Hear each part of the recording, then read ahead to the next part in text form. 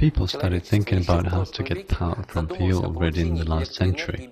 A device that is most similar to the expected effect was patented by Mr. Nikola Tesla under the name Apparatus for the Utilization of Radiant Energy.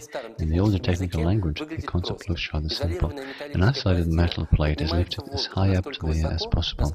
Another metal plate is placed in the ground. A cord is then stretched out from one metal plate to the other side of the capacitor, and the second cord goes from the ground to the other side of the capacitor.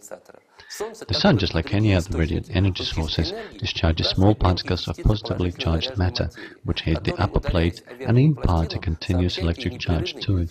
The capacitor's terminal, that is located on the opposite side, is connected to the ground. The ground itself can be viewed as a large reservoir of negative electricity.